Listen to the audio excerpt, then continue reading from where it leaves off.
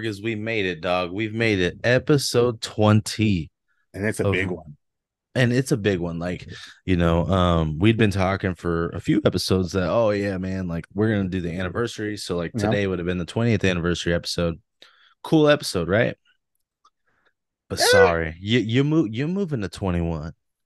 We're having to move you, okay? Because from Yep. last episode, we talked about how like the last time you heard us, we were Yes. talking about random. We sent out, a feeler to Dan Southworth about, hey man, maybe interviewing you at a Sacanime because and it was a quick thing of Hmm. like we just realized he's gonna be there. And it was a fast turnaround. And he messaged back right away. I pretty positive that Marcus might have left some in there about like 2,500, a little bit like that's a daily rate. We ended up coming to a different financial agreement, one that I was like very surprised by, but also happy by because we are still a growing Yep. podcast, you know. Just a quick, I guess, tease. Dan didn't even want to take the full amount we agreed upon. He wanted No. less just because he had a great time, which Yeah. should get everyone excited to listen to the interview. It's a Um, hour long interview. an hour long interview. By the way, we didn't assume it would be an hour long. No, we had no idea. No idea. Uh, let's also, you know what? No, let's just get to the interview with Dan, and then we'll talk a little bit after. What do you think, Marcus, about how things went to be? Because it's almost like the stars aligned. It perfectly did. So Yep. here it is, everyone. Our interview with Dan Southworth, aka Eric Myers, Quantum Ranger, What's up? This is Rangers of the Grid. It's Richard, and Marcus. and we're here with Dan Southworth. Y'all know who this is. The Quantum Ranger The himself. one and only. He ain't got his Q-Rex here, No. but he's here. But I could do this. Oh, that's all we need. Are you I'm not flexing gonna on lie, it? Dan. When I saw you, I was like, dude, this guy's in shape. I'm all right. I'm doing all right. Some of my colleagues are in better shape than I am. Well, No. a few months ago, we were lucky enough to interview Steve Cardenas. Oh, yeah. Real quick at a con, like there at his table. Mm-hmm. He was in really good shape too. Yeah, And I was like, dude, what's up? Like I told him, I was like, dude, you guys look the same. he like, still does his jujitsu. I'm Yeah. still doing jujitsu as well. I'm still training. I still spar 20-year-old dudes. And got a Keep you young. Thankfully, I have enough experience to pull some tricks out of the bag and There you go. surprise those young bucks. But like I told Marcus, I'm like, dude, it's awesome seeing our childhood heroes. Yeah. Still look like our Like our childhood heroes. That might be rarer than it used to be. Yeah. Yeah. Because, I mean, a lot of us are trying to prolong our careers, so we're staying healthy and staying in shape. And, our childhood heroes all got very unhealthy. Except for yeah. a few. There's Stallone still stays in shape, although, who knows what kind of drugs he's pumped in his Oh yeah. Oh, I like know. let's be real. Schwarzenegger still stays in shape, although I know he's pumped a lot of stuff into his body. Although I did see him out of shape when he was Yeah. governor. Yeah. Like right down the street, me and my friends after college, or not college, high school graduation, strolling around here downtown. Like, let's go to the Capitol. Right. And then I guess he just had some press conference, and we ended up somewhere we weren't supposed to be. Did you guys and, used to see him around here in the Capitol? and often? he came out, and it's like, oh, my fellow Californians, and was like, share. And I was like, I was taller than. I was like, he's this is a hecka nice, though. T100. Yeah. Oh, he's Hecka great. nice, though. He's I hear like that. I hear nicest that. guy. But Yeah. I'm like, this is who we He's were a all guy afraid who's- of. He's a guy who's definitely worked his way up. Yeah, like yeah. I know this is like off topic, but I recently watched his Netflix special, and I was like, dude, like this guy worked his way up. I have to see that. I haven't seen that yet. Oh man, Is it's it all good. about his climb and everything? And It's everything, Yeah. but I'll be honest with you, it can be a little depressing at the end. Yeah. That makes Like sense. because sometimes that's how it goes, right? It's very true. It's very true, and that's what I liked about it is it was honest. He was honest. Yeah. it's a struggle, this career field, to stay relevant, first of all, just to be working, period, and then to stay relevant on top of that. It's a lot of work. Yeah, It'll and tire so you out. I was like, kind of after, I was like, oh man, like it looks all like glitz and glamour, but it can be like, It's a lot of work. I mean, there is a smaller percentage of us where they're just riding a good wave. And that's kind of the metaphor you can use. You catch a good wave, and some waves carry you for the long run, and some are great rides and then they peter out and then you got to catch the next one, right? It's just kind of like that. And that catching it means like continuing to sharpen your skills, work your craft, stay relevant, stay motivated. It's not always easy to stay motivated. I could see that for sure, because eventually, like, you're doing stuff, but then it feels repetitive, right? It can be that sometimes. It can just be about how difficult it is to get work. Yeah. Even when you're somebody who's got a little bit of a name, I'm not necessarily in that category. I can get smaller independent films, but even when you're somebody who has a little bit of a name, sometimes it's just a matter of it's up to the producers and the director. It's up to their whimsy and in terms of how much they think you're still relevant and how much they still think you're a hot item. I've been in the room where some producers have talked about name talent that they're going after, and just the way they talk about some of these people like they're just items on a list, which makes sense from a business standpoint for them, but as a performer, I listen to that sometimes. I think, oh man, that's hard. Yeah. But I'm in that category, so. It can be heartbreaking, yeah. Because it's a little like, sometimes I try it, like, it's hard to relate to sports. Because sports is pretty black and white, right? It's like sports. In a way, the sense that you can, unlike sports, you can still mature and grow and blossom late in your career field as an actor. Whereas sports, you'll tend to hit your peak and then you may decline. But there are some sports heroes out there who have shown us otherwise, right? LeBron James. What's that? Look at LeBron James. There you go. He's like in 21st year. But yeah, sports is a good. The thing about sports though is, if you're good, if you're just good, and you hit all the physical numbers, you can't help but be noticed, right? Mm-hmm. Whereas the entertainment industry, as a performer, actor-performer, it can be more subjective. Okay. Yes, if you're good, you will push through and shine, but it's also, there's a lot of subjectivity that's involved that you have to sort of negotiate, right? You have to like weave your way through, right? Some things. Yeah, there's a lot of really talented people that are having a hard time working, and people who are well-known names in the business will say that about their friends, and even people like myself who are still working on trying to climb in our careers. I have friends that are amazing actors, and they can't even get their first job yet still. So it's just how it is sometimes, Yeah, that's crazy. Yeah. So, I'm just curious, like, what have you been up to recently? Like, I know that there's a writer's strike going on. So does that allow you to work still, or no? Because like I can work commercials. Yeah, it hasn't affected the commercials. So, I actually missed an audition for a commercial being here, which is fine because commercials are a crapshoot, right? Mm-hmm. Those are side bets, side gambles. Okay. Because they're so subjective. Also, it's up to the clients, be it Lexus or Toyota or Ford or a big bank, whatever the clients are. They have their ideas of what they want. The ad agency has their ideas. Then you have the director. So there's a lot of variables in there when it comes to commercials. So I always looked at commercials like they're just gambles, side bets. Okay. So it's not a big deal if you miss a commercial audition. You might not have gotten it anyway. Dang. Well, thanks, man. Yeah. Well, thanks, so I'm man. here instead. This was a sure bet, right? So, but there's no work going on at the moment outside of the commercials. But I unexpectedly signed a publishing deal. So I am writing a novel. I have actually already written a novel, and that's how I got the publishing deal. And I am in the middle of the editing process, where we're doing several passes on the manuscript to bring the story, enrich the world, and give the story the potential to be a franchise. Can you talk about it? I know, I'm thinking the same thing right now in my head. I'm like, can you tell us? I can. I started out writing it originally for Devil May Cry fans. So it takes place, it was actually a script that I had written 15 years ago. And had nothing to do with Devil May Cry, but it was a similar subject, which was fiction, supernatural, right? War between heaven and hell. So our two protagonists in my novel find themselves caught between in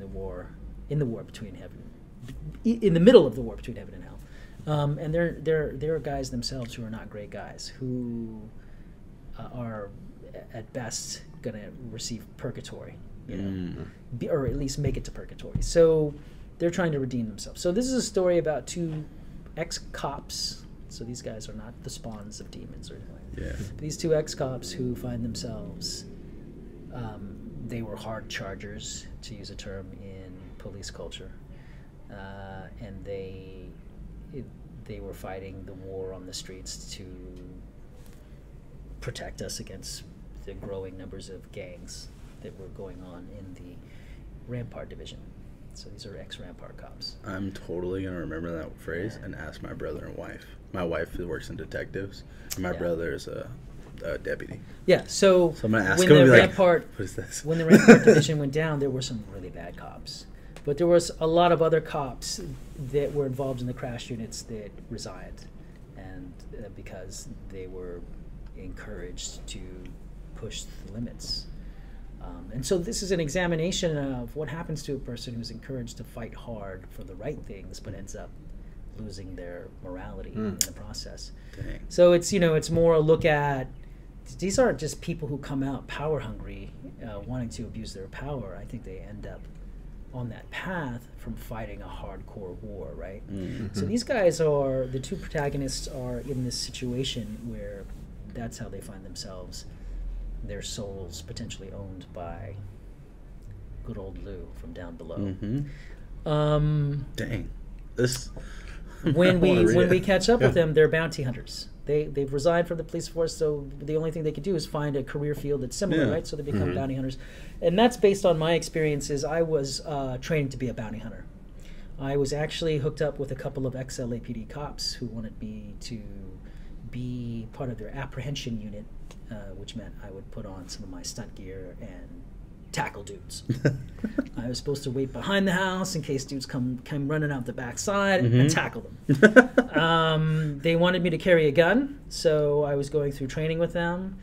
And I was a little concerned about that, you know, but I guess it would work out legally somehow that I would carry a security license and I would be a security, working under a security contract with him. Stuff that started to get more dubious as I delved into it, and then it turned out that the main person, the main bondsman we were going to work for,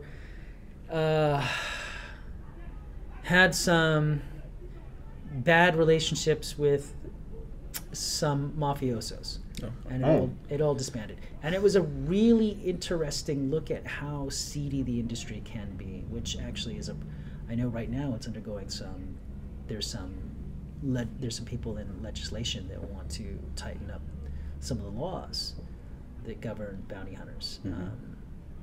So that was a very interesting experience, and I used that as a source for the backdrop of who these guys Well, it are. all sounds like a movie, though. Dan reminds me. It was originally written as a script. Yeah. Everybody I gave it to loved it, but it was like a $10 million script, right? And I was a young, up-and-coming filmmaker, and so the thing you should do is write something that you can make, that's independent, that's cheap. But it was my first time writing something, so I just had to let it flow. And it sat around for a while because it's too expensive to make.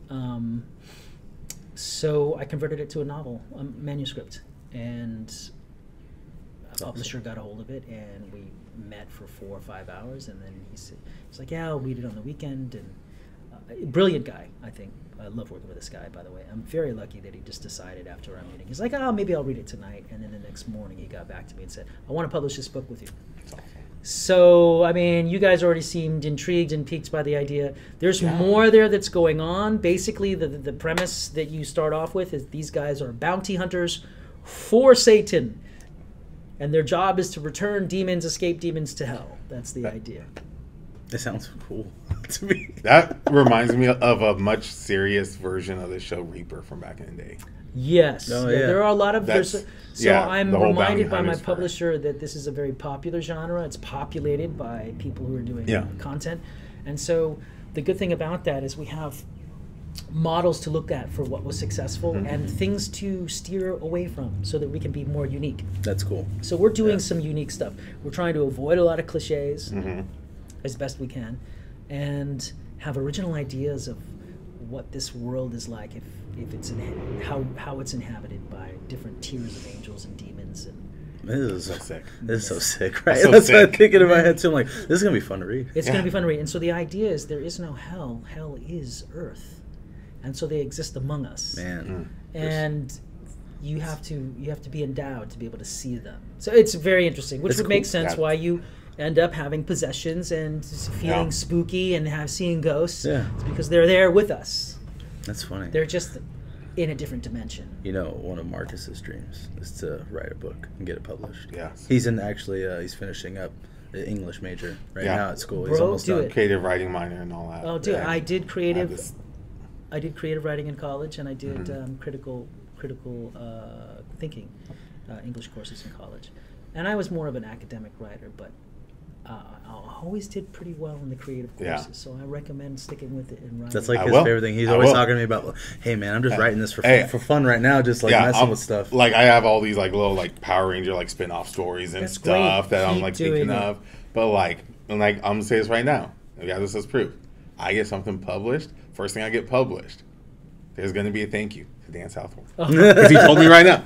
It's on camera. Keep doing It's on camera. It's on camera. He's I'll on keep tell you doing it. what, So my father always wanted me to be a writer, and I didn't follow those. I didn't follow in those wishes from him. He was just always encouraging. He was like, I think you should be a writer, kid. Good.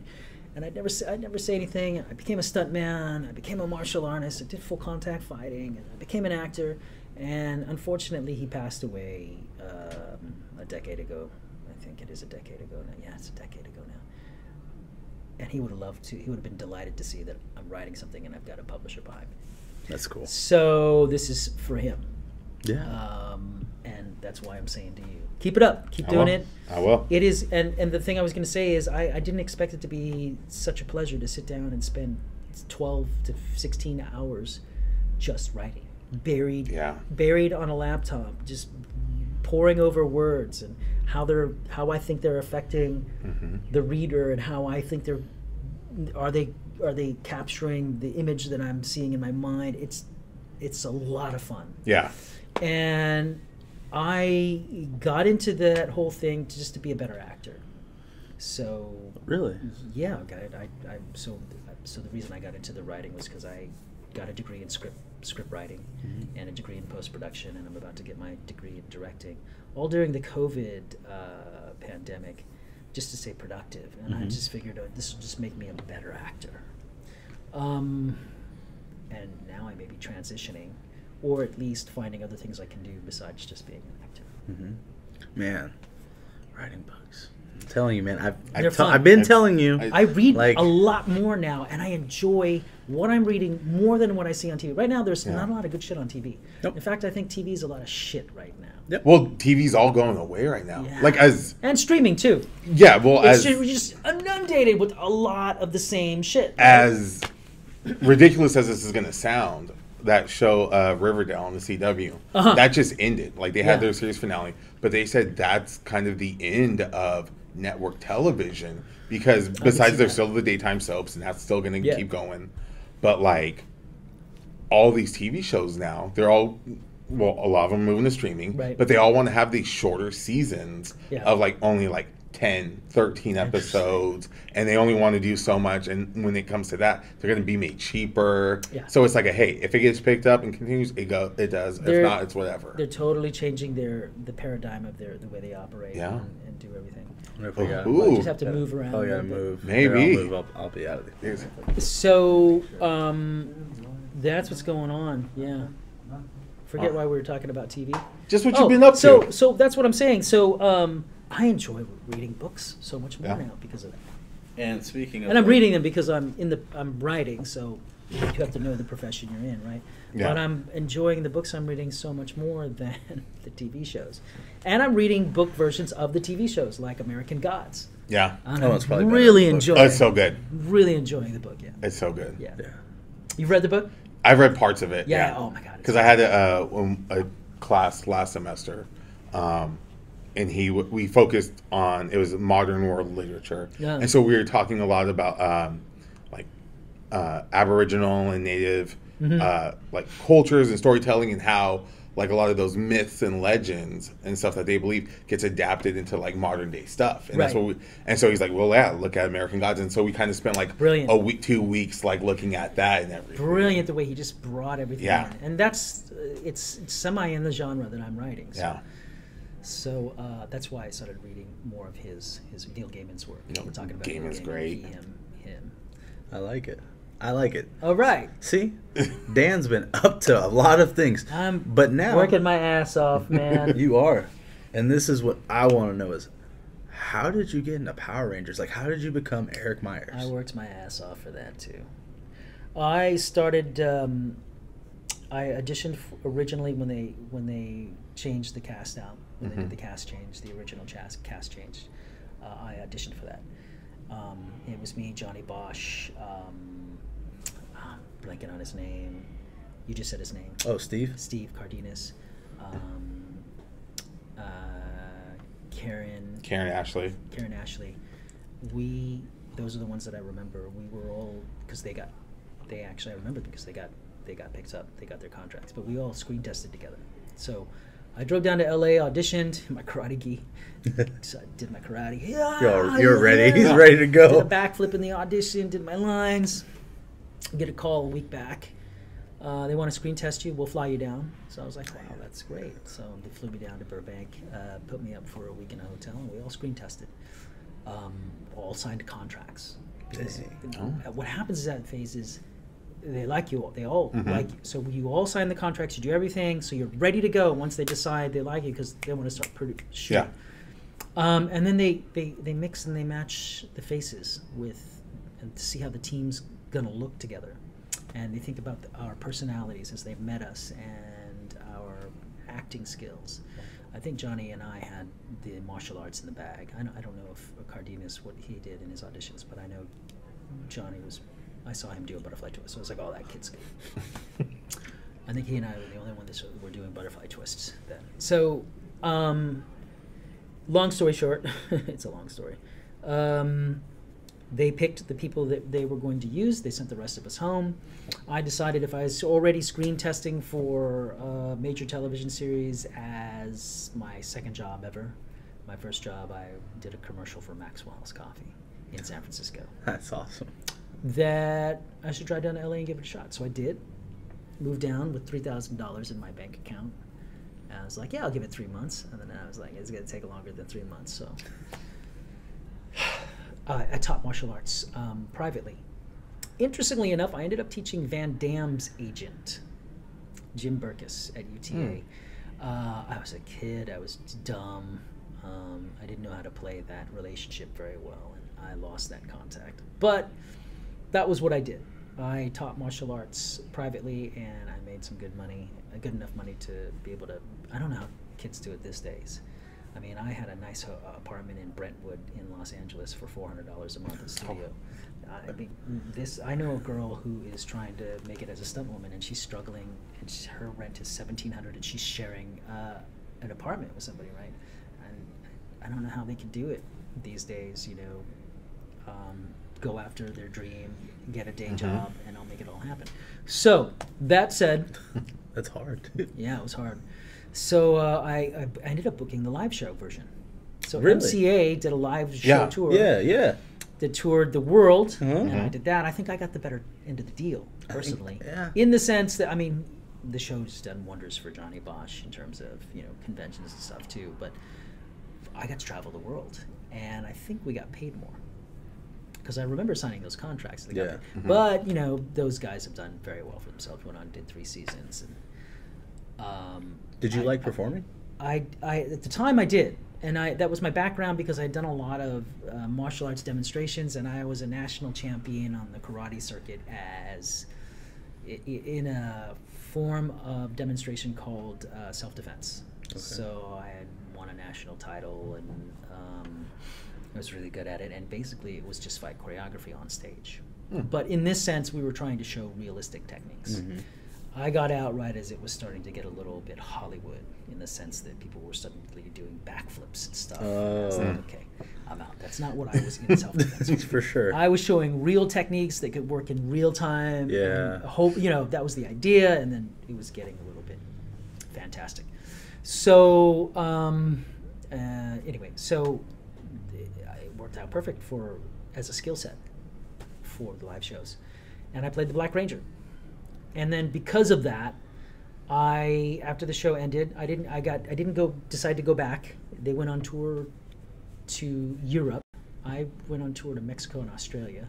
We took a hiatus. They went on tour to Europe. I did not decide to go back, and because I wanted to be working now. I had a little bit of money in my pocket now. I wanted to be doing what I came out to do, not run around on stage in tights.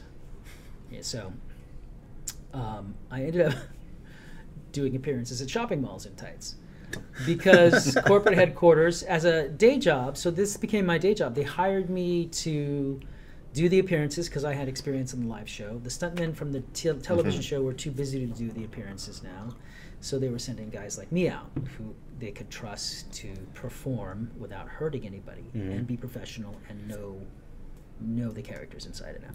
So I was doing the Blue Rangers from Turbo, the Green Ranger from Turbo. I did Zeo. I did Zeo Red. I ended up starting to do Red a lot because I was a little bit bigger and a little bit more muscular. And then when we got together with the team, I was a little taller too, so it would just fit to like the Red Ranger inversion. So I ended up playing a lot of Red Rangers from Zeo, Lost Galaxy, Space, Turbo, Dino. I did Dino Thunder once. Oh, you did Dino Thunder too? I did some Dino Thunder a little. That's your favorite. That too. I love Dino Thunder. So I don't want to say that out loud already, but we traveled around the world doing that, and we did another tour. And on the second tour, produced by the same companies except MCA. MCA did the first tour. It was choreographed by the stuntmen from the show. And I was also starting to work with one of Jackie Chan's choreographers. I had worked on martial law. I had started to do, and so as a stuntman among the stunt community, I was starting to get a little bit of respect from that sense because that's not easy to work with those guys. And let me tell you something: those guys are amazing. I don't even hold a candle to how amazingly talented those Hong Kong guys are. But I can hang enough to be a bad guy. Right, to work with them. And that at that time, during the 90s and during the mid 90s or late 90s, that afforded a little bit of respect. So they knew about me. We worked on the show. I was hired as the Lost Galaxy Red Ranger for the live Fox show that toured around the United States, and they had me audition for Blue Ranger, Lightspeed Rescue, I think it was. Chad? I think it was Chad, yeah. And then it came back that I was too intense. I looked like, it was just my buddy telling me, he's like, so you want to know why you didn't get the job? I go, why? He goes, you were too intense, man. They told me it looked like you could kick the Red Ranger's ass. So in your head, you're probably like, I can't. So this was the second time I've auditioned for the show, right? I didn't get the part. I was just like, man, I'm never gonna get on that show. That's okay. That's all right. It's not. I need to be focusing on my career anyway, so it may never happen. I'll just have done it, the physical stuff. And then I auditioned for the Quantum Ranger. I thought he was just a bad guy, right? Because he read like a bad guy. I'm like, this is a bad guy. Came in, did my bad guy stuff. They liked it. Came back for a callback. That was a grueling process. I went back for 3 or 4 callbacks, I remember. The whole time going, oh, okay, all right. And then I don't think I realized that I was actually the 6th Ranger until I was filming for the first time on set the clock fight scene. The scene where I actually put my hand in the box. Yeah. We were filming that out in Ojai. And as we were filming it, we were filming the segment where I had that standoff with... we filmed that out there also. So there's like 2 or 3 episodes we were filming out of sequence, right? That episode happens when, that's right, he gets the quantum powers and then he's got the Ranger and he's talking to Wes and he's like, no, you don't understand. That was when I realized, oh shit, I think I'm the 6th Ranger. And there's a twist on this. Because I was playing such a bad guy, I didn't realize that I was actually the 6th Ranger. And it wasn't until I actually watched some of the dailies too and could see the Time Ranger footage that they had in some of the dailies. So I know, long story, No, right? No, but it's a great story. I was actually a stuntman on Time Force for 2 weeks. There was a scene when we were doing, we were fighting outside the courthouse in Van Nuys, and I was a cyclobot, and we had these big, giant, broadswords, and it was cold. And the funniest thing to do was to smack each other on the ass with those things during the cold. And then inside the cyclobot helmet, you would hear the guy go, because he was just in pain, right? It was, and a bunch of guys just for fooling sure. around with each other. And it was just hilarious. And I remember that was an episode somebody threw up in their cyclobot helmet too. That's awesome. There you go. New stunt guy didn't know better, didn't want. It's a thing where sometimes stunt guys don't want to let other people know that they're scared or they're hurt or they're sick. And as a coordinator, when I worked as a coordinator, I did work as a stunt coordinator for a while too. I always made sure that the guys working for me were honest with me, because then you're not going to get fired. It's just you do what you can to take care of each other, right? And if not, then we bring you back for another one. Anyway, this guy was sick apparently, and he threw up in his cyclobot helmet. That's hilarious. And worked in it. And they didn't know that he had vomited it in it until wardrobe came to pick up everything to clean it at the end of the day. Funny stories. So then I get hired as a Quantum Ranger, and I am now the actor on the show. Okay. We were just talking on the way here.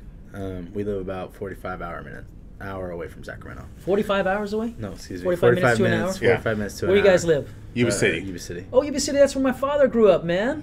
What? Yuba City? Born and raised. That's where my father grew up, man. We had a farm out there. My father had a farm out there. That's awesome. Whoa, yeah. Wait. Born and raised in Yuba City, California. Yeah. Yuba City, California. I may still have relatives out there in Yuba City, California. I remember driving to Yuba City, California with my father to meet his sister.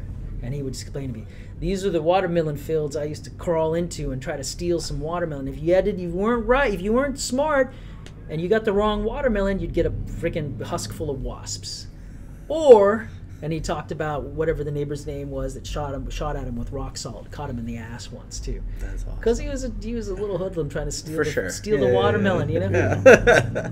This is Dan Southworth knows Yuba City. Knows Yuba City. Okay. Yeah, we're born and raised. I teach there. You were born and raised. My father might have been born and raised. I was not.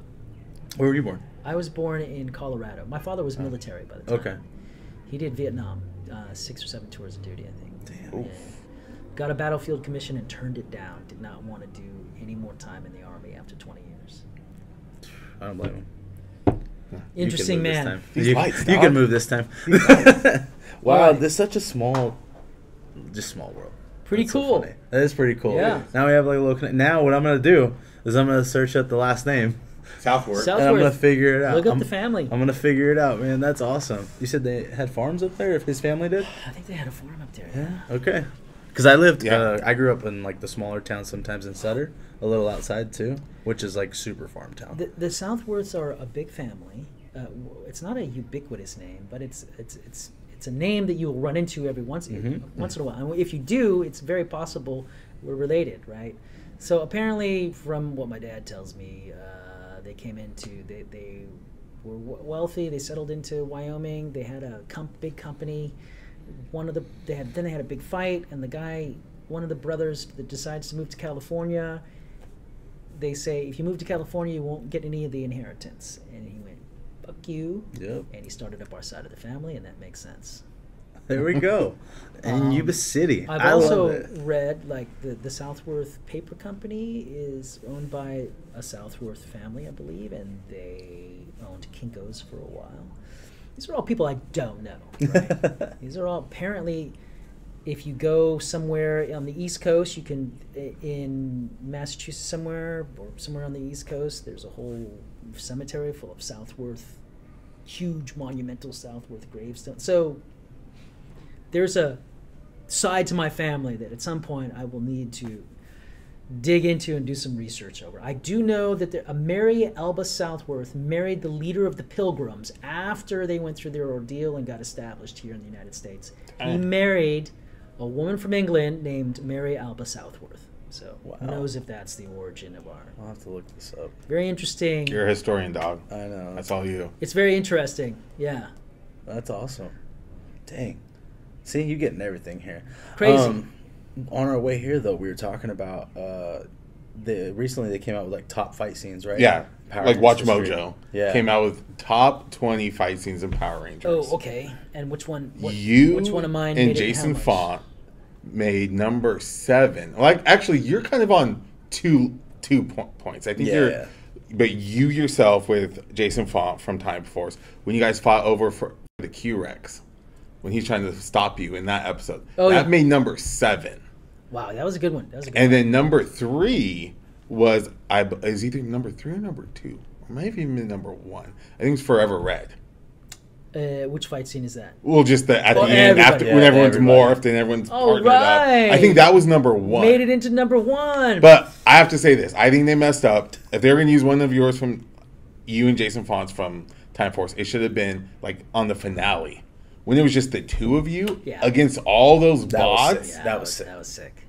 And like, it was the 2 you blow up the clock tower. You're jumping out of there. Oh, yeah. You're still fighting with him, and I love the fact that you're still like, fuck you. Yeah. Oh, yeah, we said that. We go, that's the best, is that your character stayed true. You did. That was a lot of fun. Yeah. You're still like, fuck you. I'm not joining you. We're not the same. Screw you. And then finally, at the end, the dad comes, and then you take the bullet. Yeah. And then you take the bullet. It's like, damn. Yeah. It's like that. And I'm going to say it right now, man. Your character was like the funnest 6th Ranger since Tommy. That is a wonderful compliment. Thank you very much. Because think about it. Tommy came in and they made him bad, right?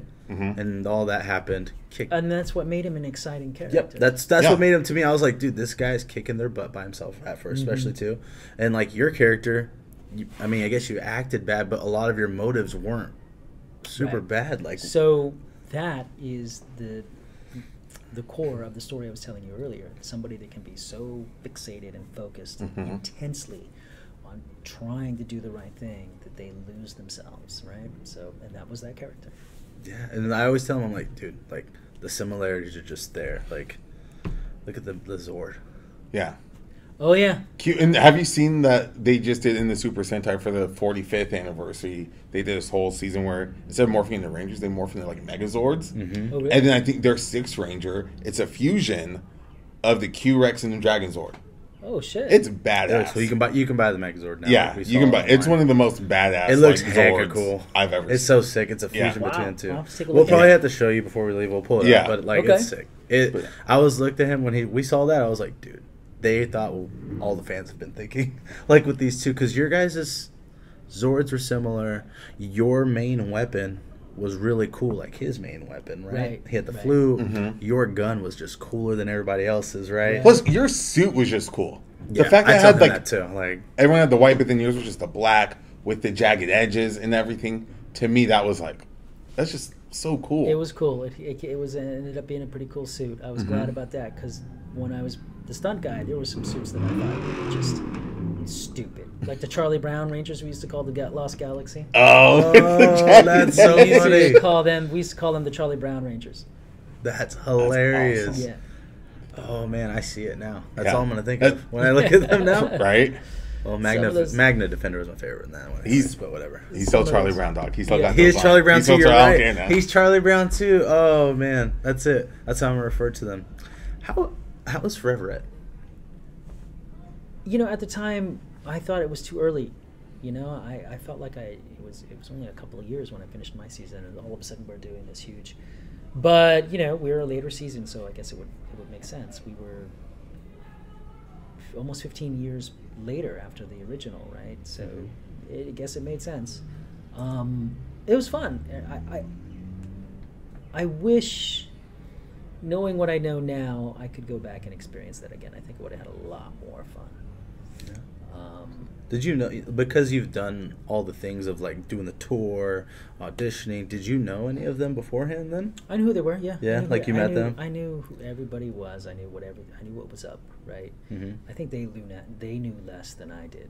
Just because I had such a broad experience with the show that, I mean, on my show I had to explain a couple of things to some of my cast members every once in a while about appearances and stuff and how that stuff works. But yeah, I mean, that's how it was. I just had a sense of I'll divulge this one thing.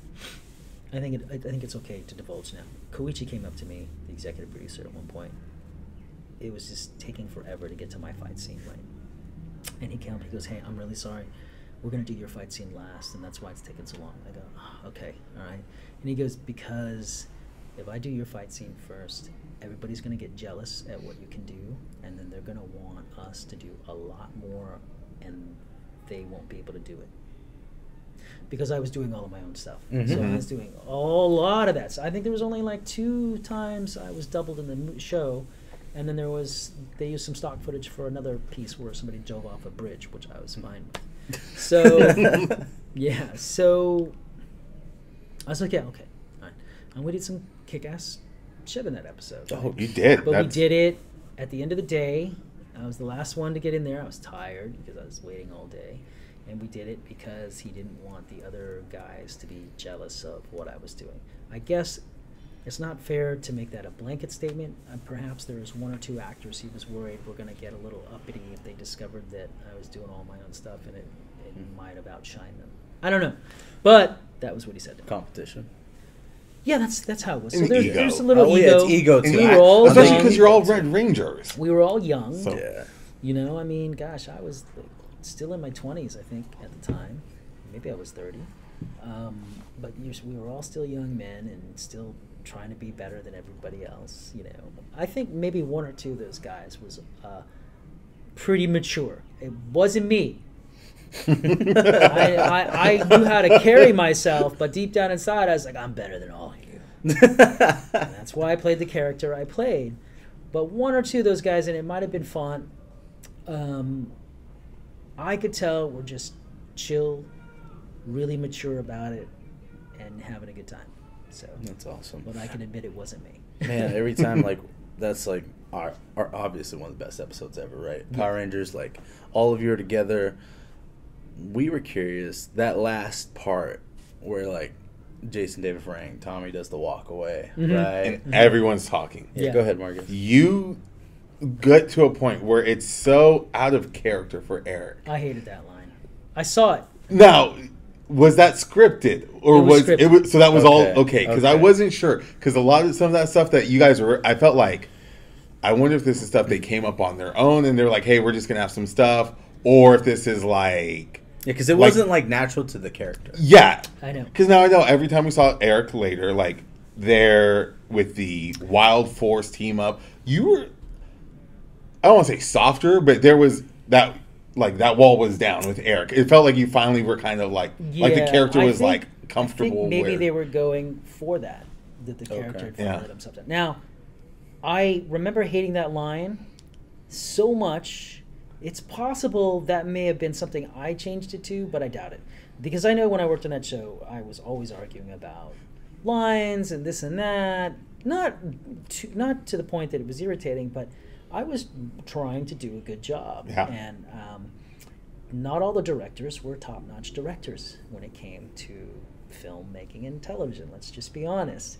And I remember having a few moments where I just, my go-to would be, well, let's just film it anyway, and then you can use it later or not. But at least let me get it out, and then I'll do whatever you want. Yep. That was my compromise. And here's why I stuck to it. I remember one of the directors said to me, he exactly said, this was his answer, it's just going to end up on the editing room floor. And I went, that's your choice, but let me film it. Let me get it out of the way. And you can do whatever you want. But at least I filmed a version. Because I know that you'll look at it later and it may change your mind, right? Yeah. I was thinking like a filmmaker then. And one time, and this is why I stick to it, one time my choice made it on film. My choice made it up there on air. And it was a director, Isaac Florentine. It was the same thing. I'm like, Isaac, let me just try this. And it made it in the edit. Do you remember, And if like, that's what it was? the case. I think it was the thing about the sunglasses that I was doing, and it was just a character moment, but the choice made it, and so then it was worth it to go. Let me at least do it, and then you guys can do whatever you want. You know, at some point you can't fight the producers and the directors of the show especially when it's television, because they're working on the whole Bible of the show on 5 series and seasons in advance. But you do your best. That's your job as an actor. Is you're being an artist. You're the head of your department when it comes to that character, and so it's your job to find those things and push. And at first, it was a scary thing to do because it was my first time carrying the series as a regular, and there's no leverage, and they could fire you, and you don't know. But now I know, as somebody with a lot of experience, that's absolutely okay to do. Yeah, you have to be aware of sometimes when time is tight, and you have to really know what you're talking about if you're going to fight for something, and it's okay to do. That's your job. And a good filmmaker should accommodate that, or at least have that discussion with you, right? So, and some over the years have, and some have been less accommodating, and those are tough moments. Yeah, because we talked about just that part a lot, just because that was different for the character, we thought, So I can't remember if I know I was a lot. I hated that line. My dragons, or what was it? Your Q-Rex would eat my Q-Rex eats drapes. I hated that line, so I'm sure I didn't write that line. And then there was like the chomp and the whole, like the whole motions that you did. That was me. I was like, how in the am I going to do this? It is so out of character that maybe what I need to do. So what I decided to do was I just need to go for it, because if I just kind of do it half, it's just going to be like, oh, that's just weak acting, or you have to go so far. I was like, you know what? This line is out of character for this character, so let me just be out of character for this character. Because it'll surprise everybody. It'll just surprise everybody, and what it'll end up becoming is a aspect of his personality that has been hidden and suddenly revealed, because we're getting to see more episodes with him. We're getting to see him now that he's been a Silver Guardian, accepted as Quantum Ranger. And so, like what happens with most people, once they've been accepted in their position they've been fighting for their whole careers, then you start to see other layers of their personality that no longer have to be withheld and hidden. Yeah. And so that's why I did that. Letting the walls And down. I am so shocked to see, again, it paid off. It paid off. People remember it. Oh yeah, like Some that's real ass moment. People love that. People love that. Yeah, and it's the similarities, like we said. Like, you reminded me a ton of that character, the original Sixth Ranger. Yeah. That's so like it was just cool, the interaction. Personally, I still think it's cheesy when I look at it, but that's not up to me to determine. It's up to the audience who loves the character, right? It's their interpretation of what that is, and it's a good instance of not being afraid as an actor to go for things. So, after that season, we talked about this on a previous podcast episode. There was talk supposedly of a season called Power Rangers Hexagon. You ever hear anything of that? No? Okay. Yeah. We asked Selwyn Ward once before, too. Oh, okay. We met him, and he said he didn't hear anything either. Yeah. It was like a possible, was it a showrunner was the one who was saying that? Like, I guess they were developing it, but this was... web series? No, it was supposed to be when they adapted Ninja Storm. So it had nothing to do with Hasbro? No. This was back when Disney first bought it. So when Disney came on and bought it from Saban, Wild Force was like that weird, I guess, like kind of in-between child. But then Ninja Storm was They were not nice when they came in and took over. Yeah. They were very cold. Yeah. The executives. And so they, this was supposed to be what they wanted to do. Rumor has it, apparently from the showrunner, that the setup happened in Forever Red, where it's supposed to be like how we have the Pentagon. There's going to be a hexagon, because always 6 Rangers.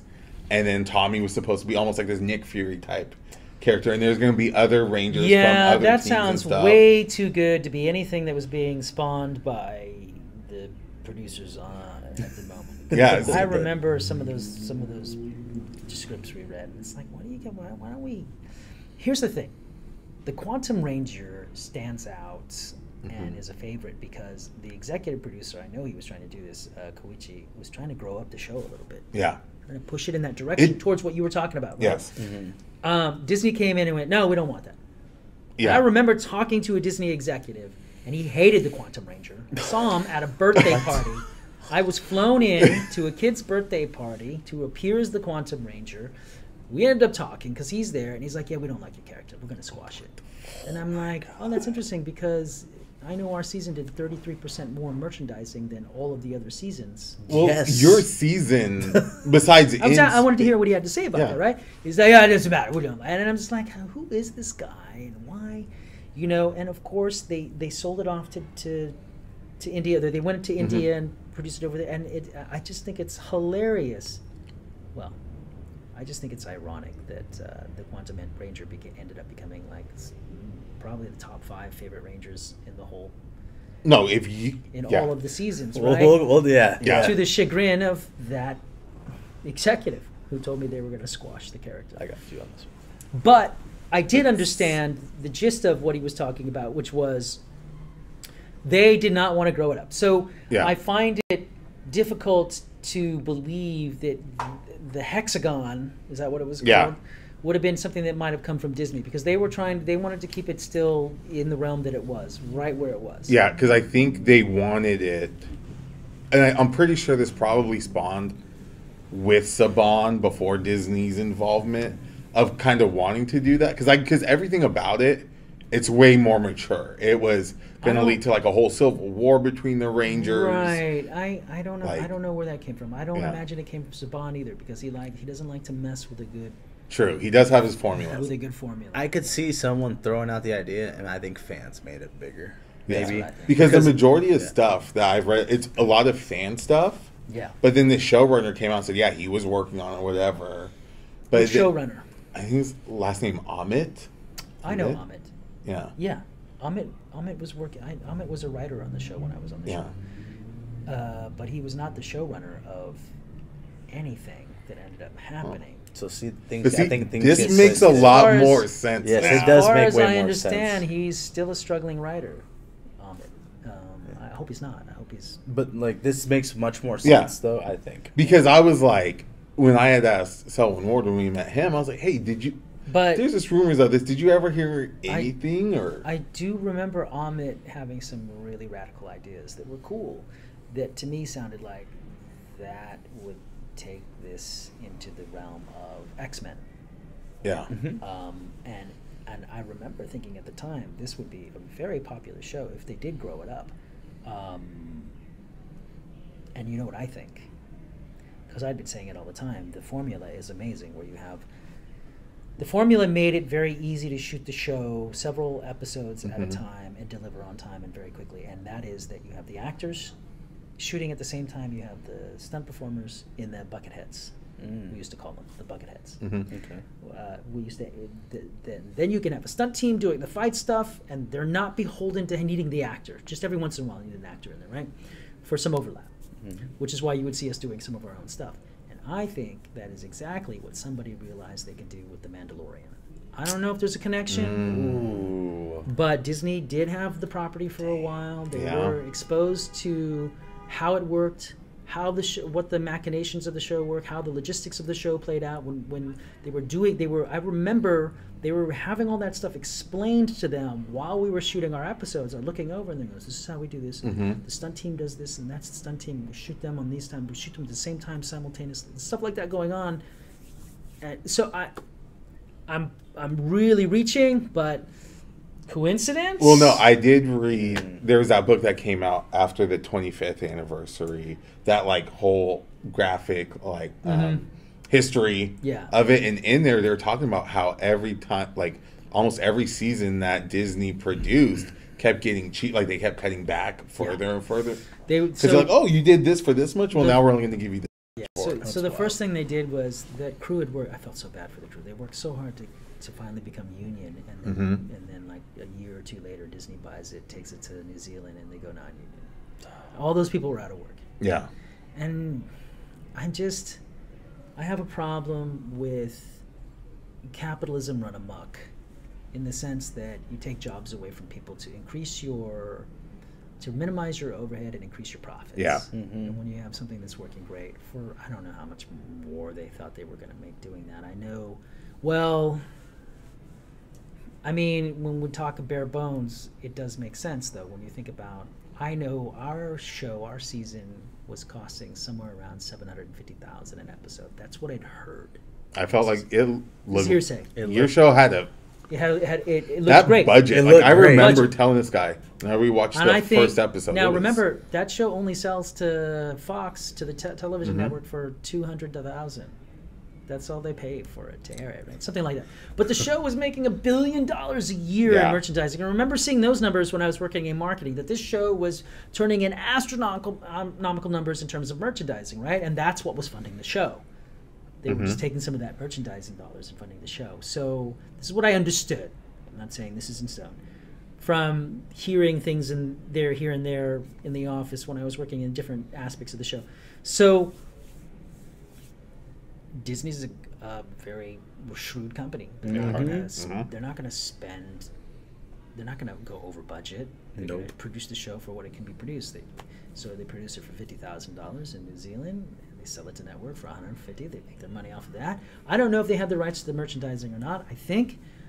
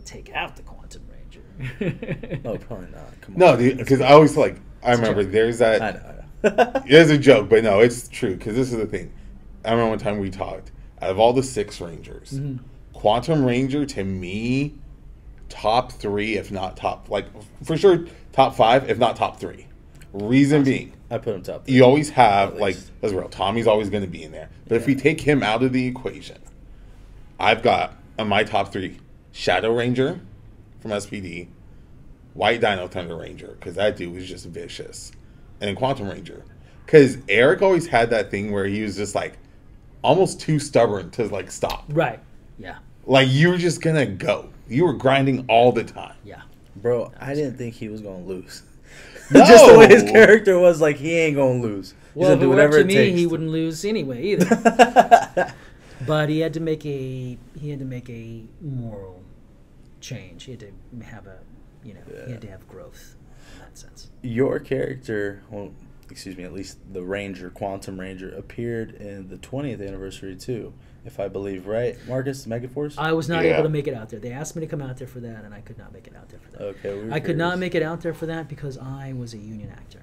Oh, okay. Oh, yeah, I'm going to switch back to non-union. And the thing was, I probably could have done it, but SAG would have frowned on that. Mm-hmm. And I was like, you guys are way too, at the time they were way too high profile. I was like, you guys are way too high profile. I cannot go out there and work for you guys on a non-union contract. After my season, I was working on a union contract and then go backwards. I can't do that, guys. Yeah. I can't. And I mean, I would have done it. They weren't paying very much at all. But it didn't matter. I would have done it because... So we thought of that too, Mm-hmm. that maybe they didn't Oh, pay. no, they were paying not very much at all considering, right? But that's not what would have held me back. Because I even said to them this. I go, look, you want me to come out there and try to do this non-union, then if I get busted for that, you have to pay my fines. Because I know you can get fined for doing that. Yeah. So I'm like, if the union decides to fine me for doing that, if you agree to pay my fines, which could be upwards of $4,000, then I'll come out there and do it just because of the character. Yeah. I never got an answer. Mm-hmm. I think I said that to my agent at the time, and my agent didn't get a reply. Wasn't there others, Marcus, too, that you had said you heard that had to Yeah, turn it down? like because Austin St. John was saying how, like, when they asked him, because I remember originally, He didn't make it out there, right? he didn't do it because they said they're only paying like It $2,000. was $2,000. That's what he got. The offer offered. I got was $1,000. Oh, $1,000 for the day. So for each day we were filming, it would have been $1,000. yeah. And then I know Titanium Ranger, he had put out there, he got invited and then uninvited. Oh, dang. Like he put out there on Twitter, like saying like they had offered him like, hey, we want you to come back. Because I remember at first, originally they were talking about trying to get as many of the Mighty Morphin cast, and that's what they kind of wanted to do at first. Yeah. And then that's when David Yost was like, no, I'm not going back because I was bullied, all that for being gay. Walter Jones was like, no, I'm not doing it because they were racist. He was to bullied me. on the show for being gay? Yeah, That's what he Yeah, did. same. like back behind the scenes and all Oh, that. that's wild. Poor too. guy. And so Poor guy. they were saying all like, so they're like, yeah, we're not going back. But then JC Dave Frank was like, I'm going back. I'm going back as Tommy whenever I can, and I get it. But then, so once that fell through, then it was kind of like they kind of just did like you could Yeah. see on there they got Frank was not. who's a going to union- come back. Frank is not a union actor. Yeah. So he could afford to do that. I was a union actor at that point, and I worked on the show as a union actor. Yeah. So it would So have it's like, been why a are you really gonna big, go like back? raising eyebrows. Why are you going? Yeah. Yeah. That was the only thing that stopped me. Legit, the work ethics and politics of it. Yeah. Yeah. I'm just curious, based off of like this newer Netflix special they just did, right? Once and Always. Mm-hmm. There was after that, I felt like there was so much like other seasons should have a chance like to do this. Would you be stoked if Time Force had one like a special like Yeah, of course. that? Yeah. It's fun to do. Yeah. You know? Did you get a chance to watch it? No, I didn't. No. I Okay. didn't. But All it's it's fun to do. It's an iconic show. It's fun to do it. But I'd have to do it. It would have to be union. I'm still For in sure. the union. Yeah. I can't. Well, I think they did. Yeah. Once and always when they did it, it was. Yeah, good Because that's what Walter Jones said. And Like, that's David why he Yost, went too. back. Yeah, him too. Because it's union. And They I had to. think Yeah. because David Yost is staying for this new season, I think they are he's in the union for season, this too. He's in last the new one. season. Wow. Yeah. Yeah, I think he's gonna be like the mentor role. But yeah, so what would if Time Force got to do that, a once and always Man, type that'd be thing? so cool. Of course. What would you like to see with the characters, or the storyline, or at least Eric? I am too Are you tired. with Taylor? I am too tired after a long day of this convention to give you a thoughtful answer on that. Because the core, really, my feeling about it is just bring him back and have him fucking shooting some shit, and I'm happy. Well, I'll say this too. I know you haven't watched the latest one, the Once and Always. Mhm. It did have more of a older vibe to it. Okay. Oh, yeah. Like there were some things They like, use their weapons. they used the weapons, like actual weapons. They admitted, like in the show, Rita kills Trini, and the daughter of hers goes, "She killed my mom." Like they're saying these words that I don't remember they did like that Yeah. as a kid. Well, The it was kid on show, Netflix. right? It was a Netflix special, Yeah. right? So Yeah. completely different production, Yeah. or perhaps enough of a different perspective on the production from different producers getting involved. So that's what that's about. Yeah. You know, that's not necessarily an evolution in the original production of it or from the original producers. It could be other producers being involved who want to see that evolve, or are thinking, hey, we need to evolve this a little bit more because our fan base is older now, and they're adults. So, you know, and too, like, I'm sure they have the perspective of like, who's gonna watch this? It's a 30th special, right? Anniversary special. It's gonna be the people who've been watching it since they were kids. And they're all adults now, and paying for Netflix, right? Like, they're the ones paying for it, so they're gonna watch it. True. Marcus, you got anything else you need to ask? So, one of your other side works that you've done, Shakira's music video. Where you play like a Superman type guy. Yeah, right? that was crazy. That was just that just happened. We were just supposed to play some ridiculous superheroes, and next thing you know, we're in the trailer, and she goes, "I want it to be Superman and Batman." And they're like, "Oh, we don't think we can get." The producers are like, "I don't think we can get that cleared." Superman. I want it to be Superman and Batman, and then we had these like ridiculous costumes. One was huge angel wings, and another one's ridiculous stuff. And then finally, she goes, "No, I want it to be Superman and Batman." So they go, "We can't make it Superman and Batman, but we'll do it like this." And of course, you get Bizarro Batman and Bizarro Superman, and I ended up being Superman. I think the stunt guy was at one point was like, "Dan, will you play Superman? I want to play the Superman." I'm like, "Okay, I'll play the Superman." So I played the Superman. Well, actually, no. What happened was I was supposed to play Batman, and the other guy was going to play Superman. He's blonde hair, blue eyed, right? And I was very happy to play Batman, have my face covered and everything. And she goes, "No, no, no, no." And she looked at me and she goes, "He looks like Superman. And he looks like he could play Batman." Put the thing on the guy's face. Yes, he should be Batman. And he should be Superman. So she totally determined what we should be. I believe you as a Batman, though. I could see that. I could honestly see. I could do Batman. Batman's more. You could. Batman is more aligns with the characters that I've played in my career, right? Yeah. So Superman is not. I'm not a Boy Scout. Man, Dan, this went way better than I could have ever Good. imagined. Very good. I'm very happy we got a chance to sit and talk, man. Yeah. Let's wait for Yuba City boys. Right? Like, how wild is that? Like, honestly, that's what I'm going to take away from this. This is the biggest takeaway right here. Yeah, man. Dude, his family, Yuba City boys right here. Right. That's awesome. Thanks, Dan. Oh, yeah, My there pleasure. we go. The handshake. My pleasure. Man. My pleasure, you guys. Thank you guys very much. Thank you. It's coming to you soon. Come to you soon. Awesome. So, wow, like an hour, 7 minutes later, right? Like something like that. Hour, 7 minutes later, man. I'm just gonna say, man, Dan told us to go meet him during the day of Saturday, Sacanime, which is the busiest day. I tell people this too. How you know it's gonna be the busiest day, and they assume it and they know it based off of previous years. It costs more to go that day. Yeah, it's the most expensive day. It's the longest day it's open. Yeah. And Dan wanted to do it when he was done. Okay, now on the website, I'm positive it said 10 p.m. Yeah. On the website. But Dan then told us 7. Cool, perfect. Which meant me and Marcus had to be there for a while. And his thing was, yeah, you guys got a place to record, right? Marcus doesn't skip a beat and is just like, yep, we do.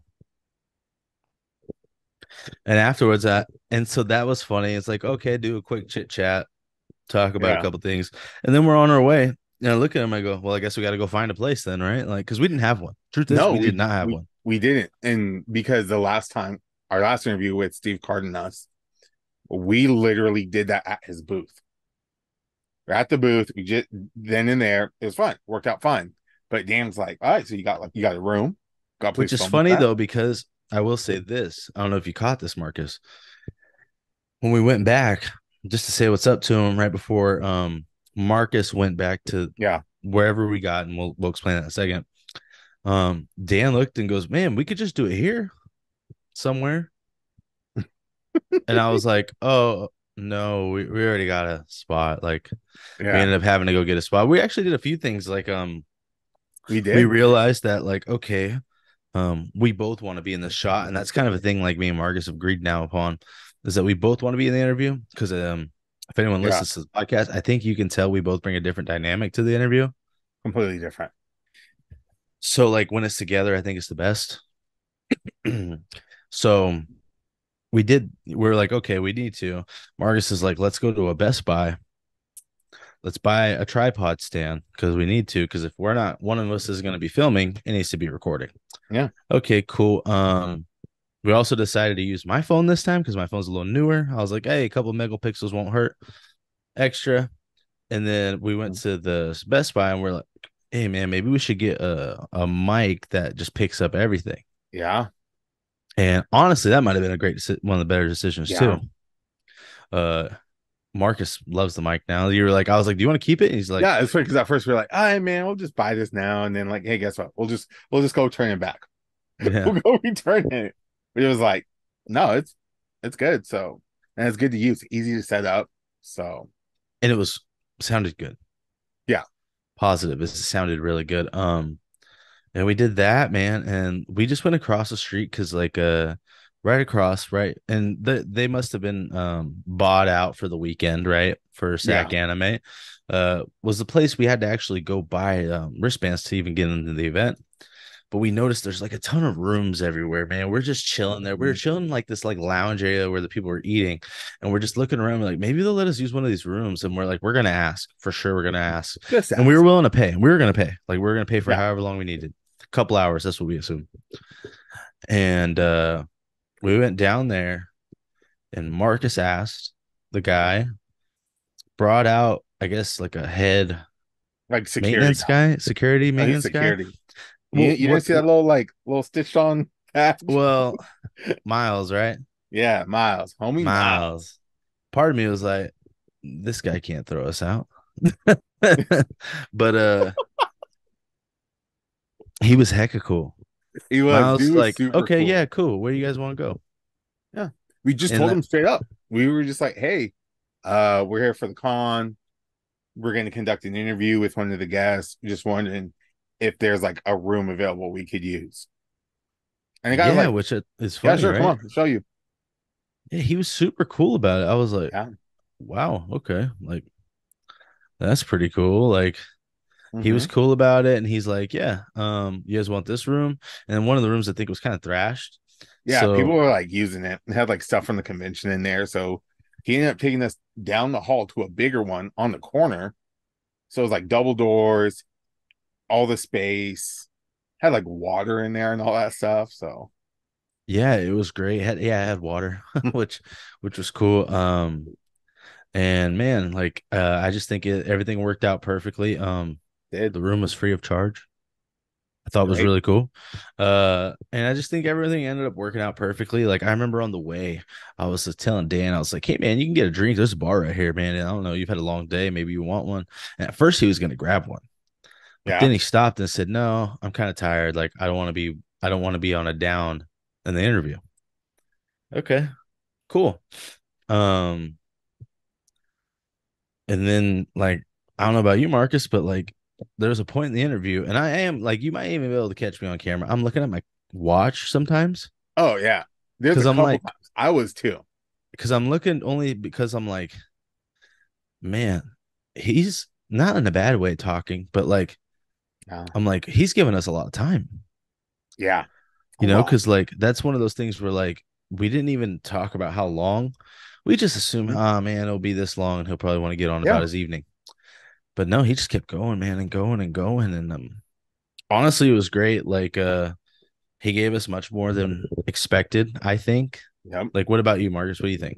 Yeah, no, he gave us a great insight to like how things work in the world of Rangers. Of like not just like the show, the production of it, all that like like the stunt coordinating, all everything.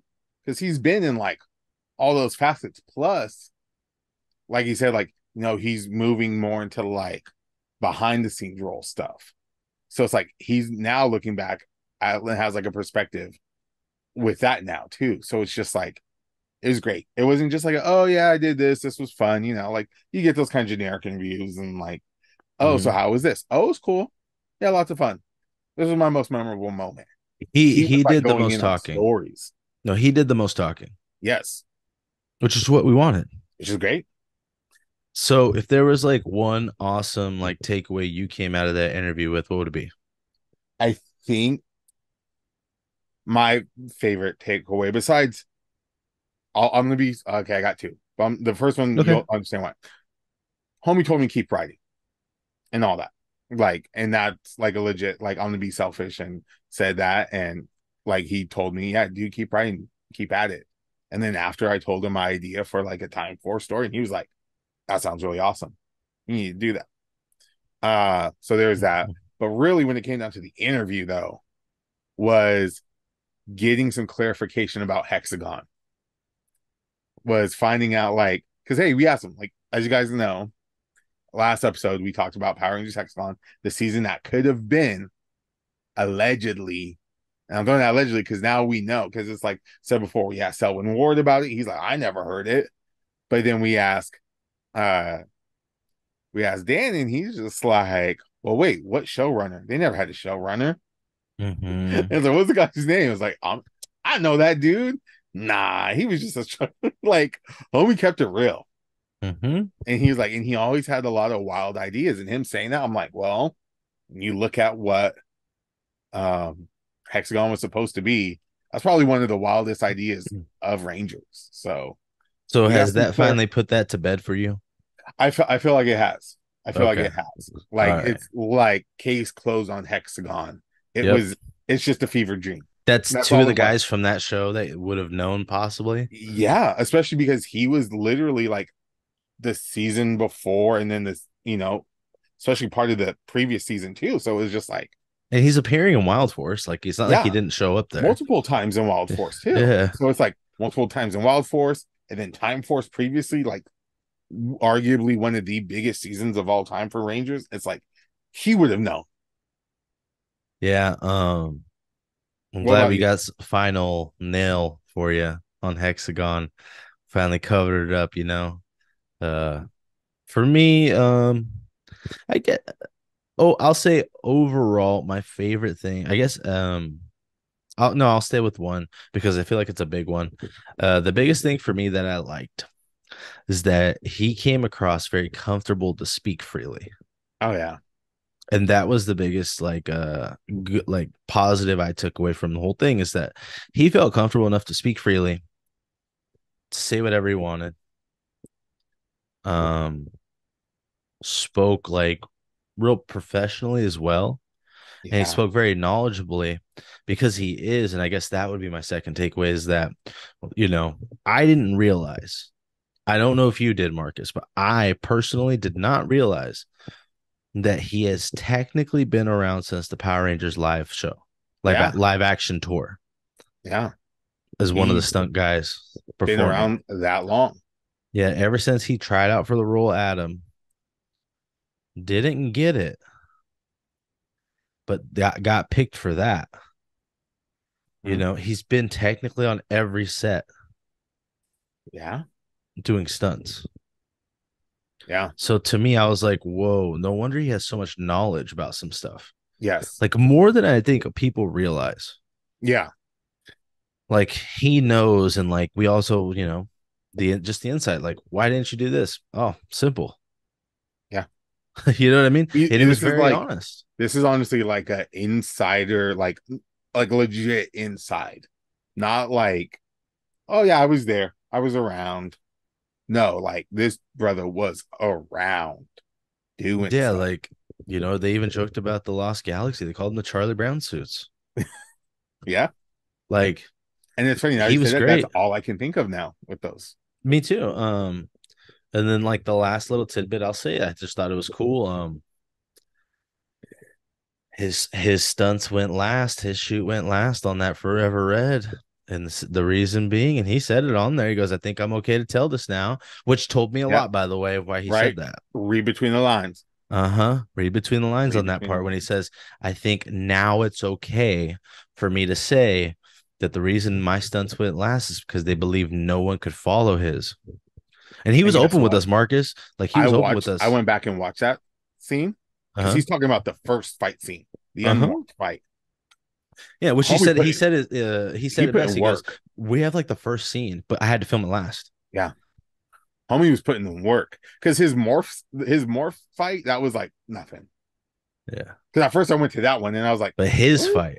I was like, really? But yeah, but then yeah, his fight, I'm like, oh, Yeah, oh, and he yeah, said that to where he's like, yeah, like I had to go last because if he went first, if they shot it in the order of the show, that, yeah, that that they told him they think there'd kind of be a contest, like people would get like egos would get hurt, yeah, and they would want to reshoot, which would take up more time which for they the ain't got.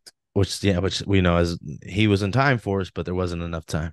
Um, and I just thought that was interesting because, and I'll say it here because episode 23 is coming up, and we are going to cover this. Yeah, I'm gonna say because he said I think it's okay to say now. yes, I think one of the guys was guaranteed to be Jason David Frank. oh, 100%, I think 100%, so. Because he takes even to the end he took pride in being a martial artist. yes, Like he went and and that fought was, MMA, bro. and honestly, and like I said, like you said, going into episode 23, that was the start of the whole thing between him and Jason was Yeah, their martial arts backgrounds and stuff. and that's the other guy I think they're talking about. Yeah, But yeah, what's funny is that man, Dan still trains. He told us today. He told oh us yeah, then. He's like, I yeah. still spar with 20 year Oh, olds. hey, by the way, that was his birthday. We didn't wish him a happy birthday. We, I didn't know. Was it I that day found or the out day later. Yeah, it after? was that day, September 2nd. Mm, I feel bad. Yeah. Oh, you know what? I think the best way to end this podcast, right? This one right here is to talk about we have a Yuba City connection with We Dan. do. That's Yeah, great. you have to listen to it on the episode, but we Yes. actually do our small town, our small farm town Yep. of Yuba City, California, has a connection with Dan Southworth, Yep. to where you could see his face actually light up. And it's funny when he says that, you'll see my face. Like I'm literally looking like, nah, man, you bull, like you You capping, think of the bro. wrong Yuba I City. was like, brother, I was like, are you in Tuba City in like Arizona or something? Like, brother, you like, no, there's no way. Like, and you see my face, I'm just like, no. And it's not until he starts like describing stuff, I'm like, okay, all right, like he knows. Yeah, it was pretty cool. It It was got me great. stoked. We're gonna try to get more interviews of people for you guys. Yeah, Me and Marcus kind of talked about it, and I'll say it on air. We think we can actually get more people to do this if we do it through like this, like on Zoom yeah, or something. And we want to try. We're just gonna shoot our shot. We're still growing, budding. We're not even the biggest Power Ranger podcast out there, by the way. no, we're not. We're not. Like there's way bigger ones that I'm like, man, we just want to get there one day because like it'd be great to just rep our podcast and like go to one of these Go to crazy Power Morphicon cons. next year. Yeah, that'd We be have to sick. go like a year from now. Us be at Power Morphicon. And have And interviews like set up where people like know what's up.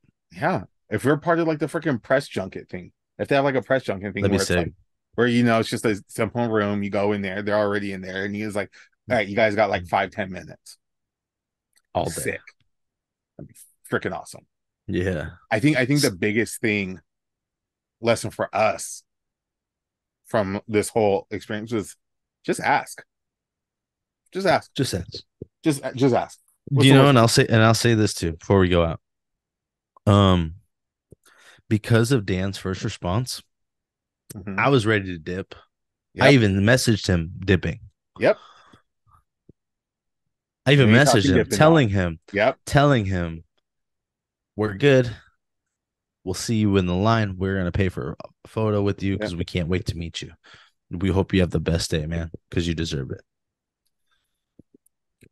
And he was like, "Oh no, no, no, no, no! What can you do? Let's make this work." Yeah. Because that's how good of a dude he is. We found out even just talking to him. So this was probably our best episode yet. Gonna say it. Gonna throw it out there. Say it Yeah. now. Thought the last best episode, honestly, was this Cosmic Fury one we kind of went into. Uh-huh. That y'all didn't get to see because your boy hopped on that YouTube copyright issues. But the But audio, you still hear the audio audio though. went through. Audio went You through. still hear the audio. So, you want to lead them out, man? Lead them out of I episode will 20. leave them out. This was episode 20, a milestone. The big 2-0. Rangers of the Grid. It's Richard. It's Marcus. Yuba City's own. With the interview of Dan Southworth. By the way, happy belated birthday, Dan. Happy birthday, Dan. He a real one. He a real one. Yuba City's finest. We out. Grocery bag.